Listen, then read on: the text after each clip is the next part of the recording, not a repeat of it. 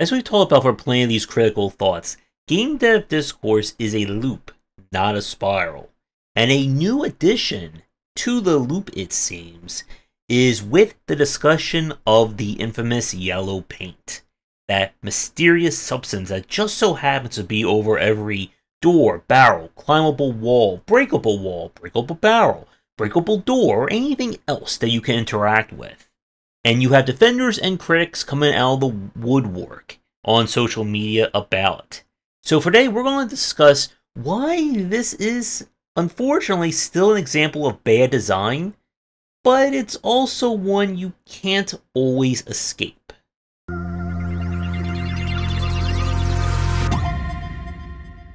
Now, unfortunately, I was going to wear something yellow for the video today to make all of you listen to me. And unfortunately, I literally don't own anything yellow in my house. So I'm going to let Future Josh work some magic right here and see if this will work. Alright, now that I'm yellow, all of you must obey everything that I say. You must all go out and buy multiple copies of my books, at least 50 copies of every hardcover book. You must like and subscribe to this video. You must send me money on a daily basis. You must obey me while this yellow is going on, and there's nothing you can do to stop it. When we kind of look at the history of how the yellow painting has come about in AAA games, it has really been a byproduct of the push to more higher realism or higher fidelity graphics, especially during the PlayStation 3 and on era.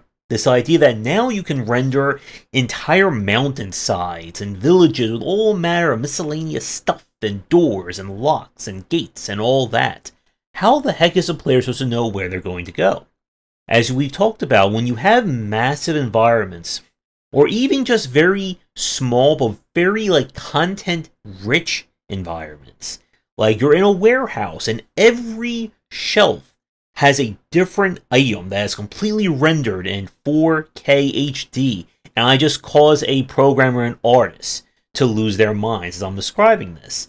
How's a player going to know that one little widget or MacGuffin on the aisle 6, section J in corridor L is the correct key that you need to open up the door?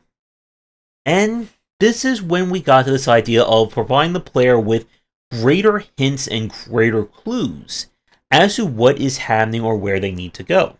We can even go back to the infamous, here's the objective marker, you need to go right here. Do you see this? Do you see this? You need to go right here. It's right here. This is the objective. Go right here. Go, do it. And it has been a joke for some time. And as the industry has continued to grow and as graphics became more and more in-depth and more realistic, so has the need from a lot of developers to provide better signposting for where the player needs to go. And this becomes even more important when we're dealing with games built on action or very rapid motions and movement. If the player is in a chase section, and at any moment if they fail, they have to repeat the whole thing, they need to know immediately, okay, this platform is climbable, this is death, I shouldn't go here, this is the right way, and so on and so forth. But we run into problems when it comes to, once again, the strong argument on both sides as to whether or not you should include paint in some way, shape, or form. So, the first point, let's talk about things from the critic's standpoint. That yellow paint is completely unrealistic, it breaks immersion, blah blah blah, and all that. And the most solid defense about this is that, yeah, that's right. The point about using yellow paint in this regard, much like the same use of detective vision, objective pointers, and so on, is that it's meant to be a slap in the face of the player of, hey, you can use this. This is the right door. This is an item that you can pick up. And for games, again, that when we start to get to more content-rich or environmentally rich games, you need to have some kind of signposting. In a perfect world, every player would be a master explorer and know immediately where they should be going, what they should be doing, and what items they need at any given point. But when we talk about the general consumer, just general play, for most games, it's very easy to get lost. For titles where you have massive buildings, complete neighborhoods, maybe you have to explore a tri-state area, it's important sometimes to just let the player know, okay, of 87 different buildings in this town, this one has the key you need. And when we look at things from this perspective, again, part of what makes good game design, good UI UX, is allowing people to get past or mitigate any potential or major issues that can come up with a game. And without having any guideposting, any kind of details or hints or tips or whatever, a lot of people are just going to stop playing a game. If they get stuck in a level for 20, 30, 40 minutes because they missed that one blue sign that was going to direct them to a, I don't know, windmill, and in that windmill they would have to climb it in order to reach a lever, which will then open up a door on the complete opposite end of the town, where they can then grab a lever that they can then insert into a fountain on the other side of town to then open up the town hall in the middle of the town. They're not going to want to deal with all that. And I'm going to probably get completely winded by the end of this video with some of the descriptions I have coming up. Now let's move to the other side of this, and this is when we hear from people defending these and saying that they are required, or they like to come down as being dismissive of people arguing that it conflicts with the game or doesn't feel right. And this gets at the heart of some of the points that I brought up previously.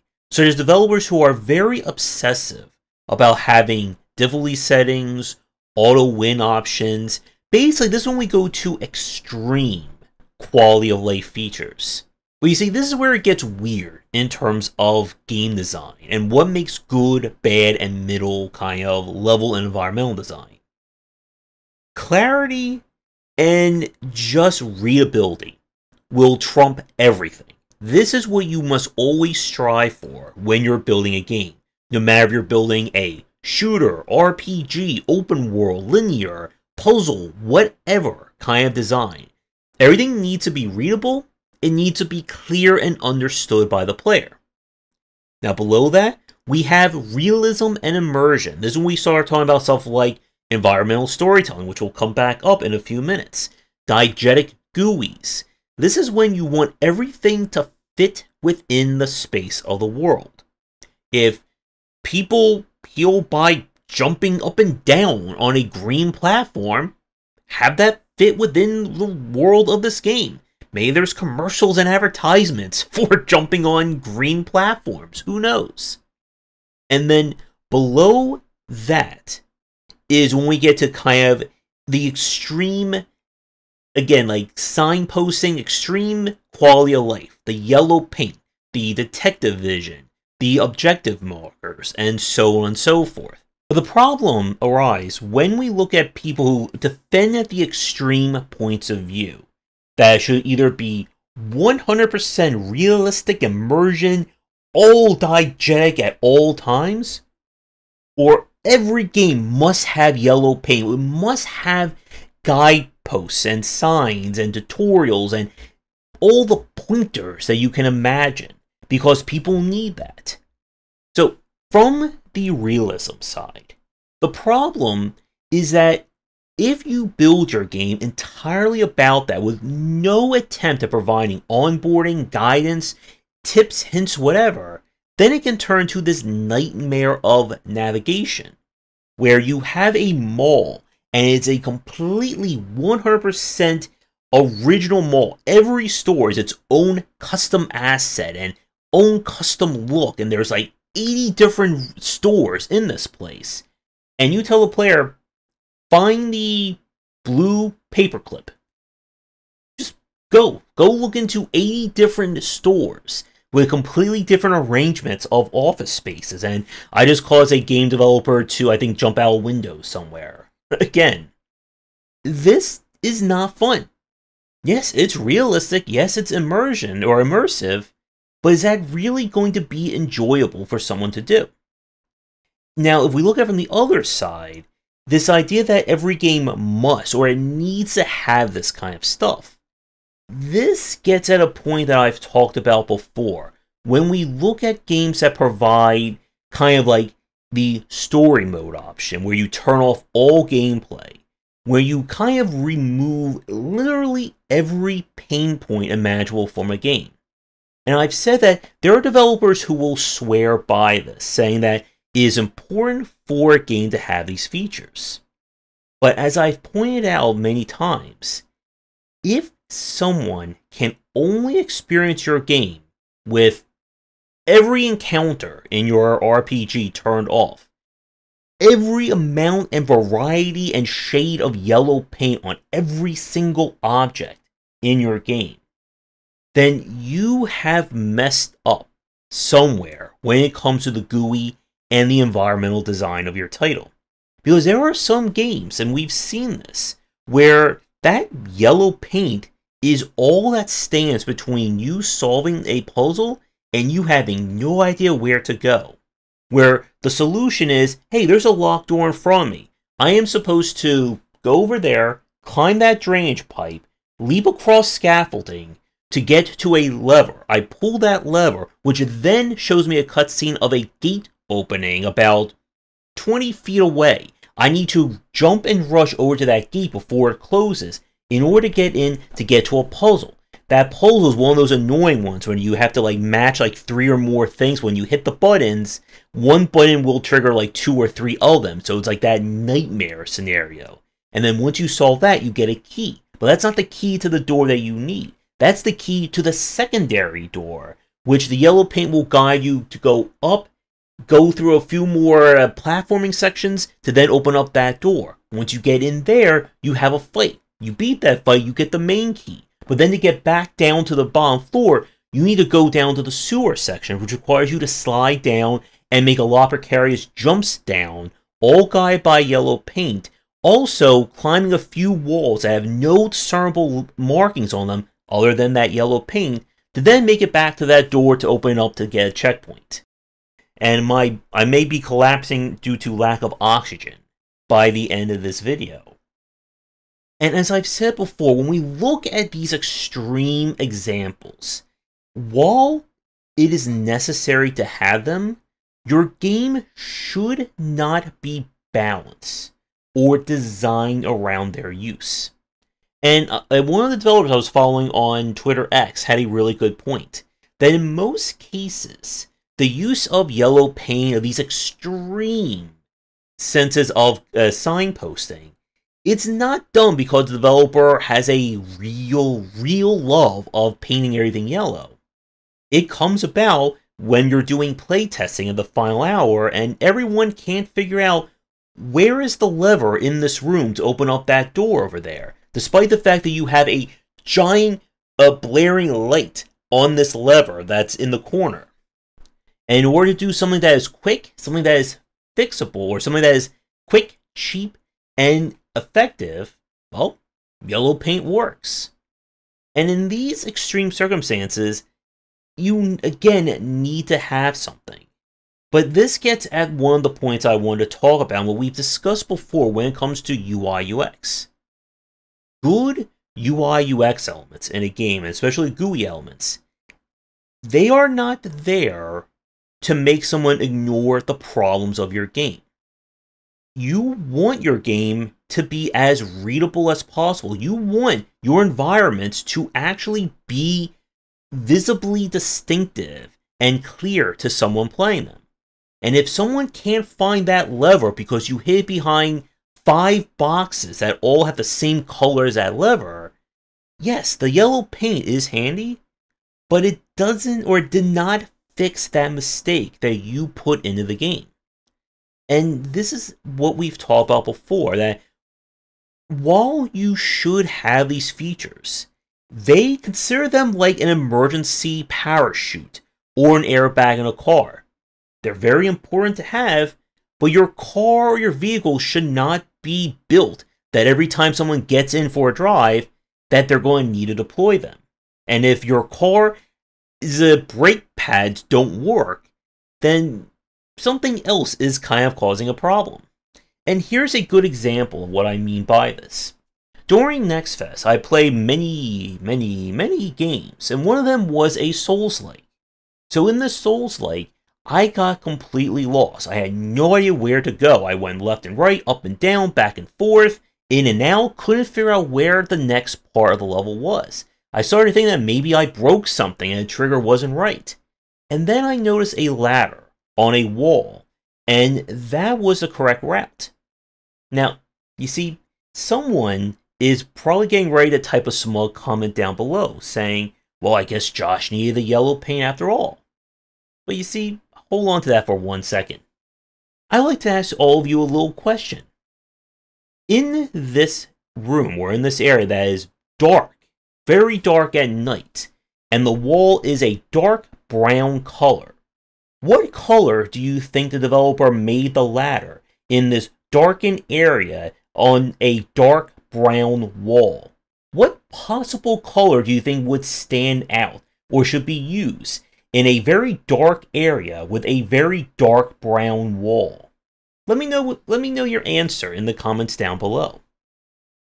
And this is a good point about this, that when we have issues or when we have problems in a game that someone is having trouble, whether it's not understanding how GUI works, where to go, what is happening, the best solution to this would be to focus more on that level design. Now, if that's not the case, if it's way beyond the scope, if we're way past the point of altering a level, then yeah, yellow paint it up. Do like maybe here's a update for Power Wash Simulator, Yellow Paint Simulator. Design the hand-holding for a level using a giant pressure yellow paint shooter. If developers want to credit me for that, let me get in touch with me and we can work out a deal. But if you have to rely on these elements, if this is the only way that someone is able to figure out your game or play through it, then that is a sign of a not designed well title. And this is something, again, that you have to understand as you grow as a developer. You want to be improving how you build your games from title to title, from level to level, and so on. And if you just rely on these elements as a 100% catch-all to any issue, a lot of people are just not going to enjoy your game. And the reason why is that if you keep making these mistakes, and you keep hoping that approachability options, assist modes, and stuff like that are going to kind of smooth out those problems, a lot of people don't want to deal with that. They don't want to have to press a button every 5 seconds that says, you're supposed to go here now. Now you're supposed to go over here. Now you're supposed to go over here. Now it's over here, and there, and there, and here, and there, and everywhere else. The reason why some games do get away with this, like the Dead Spaces, the Arkham games, is that it's built within, again, the lore and the setting of the game. Batman has his super fancy detective vision. Isaac has that lovely rig that gives you that nice, like, neon path along the ground. Now, is that still kind of breaking? Yeah, it still is. But again, as I said earlier, clarity and readability will always be better than realism. And you want to make, if you can combine the two, if you can build stuff like this directly into the GUI and into the design of the game, so much the better. It's one of the reasons why we harp a lot on the environmental design and level design of Valve's games and stuff like Left 4 Dead and so on, where they'll have an area where all the doors have, bars on them, or it's like covered with trash and filth, and you know that you're never going to move all that stuff. But there's that one door over there with a big old light above it, and the door looks like it's partially open. So maybe, just maybe, that's the right way to go. And when you can build, or when you can catch these issues before they become a problem, it leads to better and more interesting designs.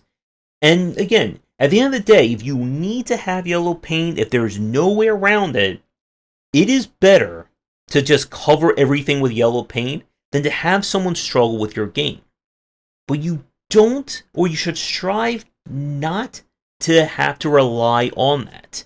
Whether it's by making things that are interactable more apparent, making them stand out more, making the rest of the environment not look as detailed.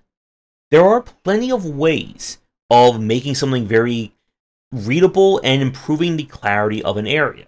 And if you can do that, and if you can learn to do that before it gets to the playtesting session of your game, this will make you a better designer. It will make you a better level designer and a better environmental designer.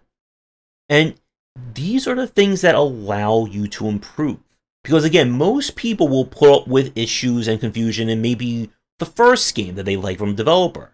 If they're somewhere in that same problem 5, 7, 10, 15 games deep, they're going to be a little bit frustrated. And more importantly, if you don't correct these issues, and you show your game to a new consumer, someone who hasn't played your last 5, 7 games, whatever, and they are completely and utterly lost as to what is going on or what they should be doing within 5 minutes or within 30 seconds of playing your game, there's no amount of yellow paint that's going to convince them to keep playing. They're going to leave and never come back. And again, the proof of these issues will always be in the churn rates of games. That even if you literally give the player, I automatically win every fight button in an RPG, you may still lose 40, 50, 70% of your player base before they even clear 1 hour of it. And again, it's why you need to be able to understand and grow and stop these issues before it's too late. Because if you can catch them while you're in the middle of the design stage, if you're able to think about this stuff long before a playtester gets their hands on it, this will make your job a lot easier, it will make your levels a lot better, and it means you can not have to spend as much money buying all those gallons and gallons of yellow paint. So, here's a question for those of you watching. Can you think of great examples of signposting in a game that is 100% fits the world, the setting, and the theme? It may still be 5 billion% gamey, but it doesn't feel as, I guess, apparent as just throwing yellow paint around. And what are your favorite shades of yellow? Let me know as well. That's going to do it for today's video. Thank you so much for watching. Be sure to do the YouTubing stuff people tell you to do. If you're interested in more of my thoughts on design, check out my books wherever they are sold. Visit our Discord and Patreon, and come back for daily discussions on game design here, and on game wisdom, where you some of the art and science of games.